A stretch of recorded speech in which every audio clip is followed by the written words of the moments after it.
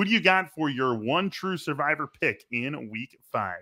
I want the Bucks over the Dolphins. You're getting an extra 3 points on the line if you look at where things stand with BetMGM right now. And the Massey Peabody model is one that I check out quite a bit. There's a 10-point difference in terms of the quality of the Bucks and Dolphins when you look at those teams on neutral fields against an average opponent.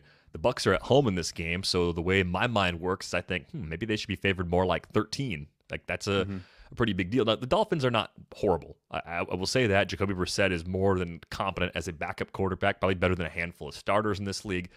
And this is a defense that maybe because it's seen enough Tom Brady with Brian Flores coming from New England, maybe they have ways to do some of the things that we saw the Patriots do schematically to Tampa Bay on Sunday night. All that being said, I think the Bucks are probably as frustrated as I am that they didn't win bigger in New England. So maybe I'm projecting a little bit of my own frustration onto them that they didn't smash in that Sunday night game. I think they can bounce back in a big way at home here. I think the main thing that drew me to the Bucks too, aside from the line being a little bit bigger, staying away from 2 divisional matchups. I try to avoid those when possible just because those teams know each other so well and they can often play games that are a bit tighter than the lines expect.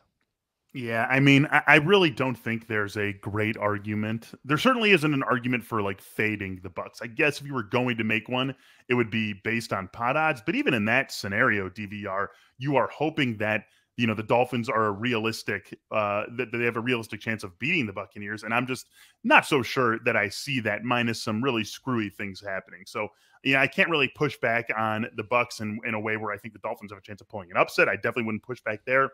And I really wouldn't push back in terms of there being some sort of leverage to gain, because the leverage is always there, but you want to take those leverage shots when you really think there's a chance of it happening. And I just don't see a realistic scenario in which the Dolphins take down the Buccaneers. So in a world where I have the Buccaneers available, I'm right there with you.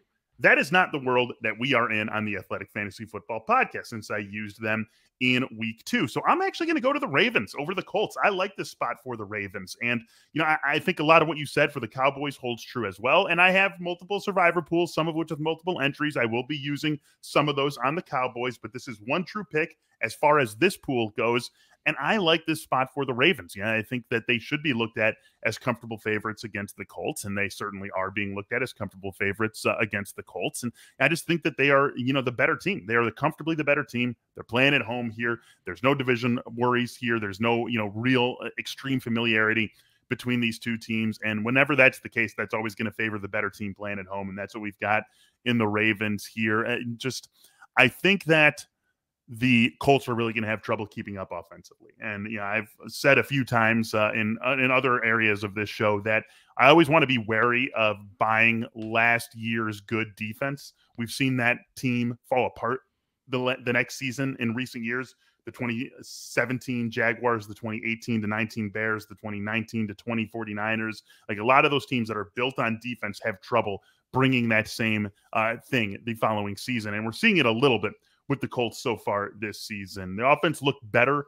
last week, but still not one to the extent that you really think they're going to keep up with an offense that has the sort of efficiency level in it that the Ravens do. So I think that the Ravens are a way to go here, and they give me a unpopular option. I'm sort of surprised that they're down in that 5 to 6% range. I would think they would be a little bit more popular. There are some teams that I am happy to fade here, and if I can't use the Bucks, I like using the Ravens in this spot. So they are definitely the team that caught my eye in places where I cannot use the Bucks.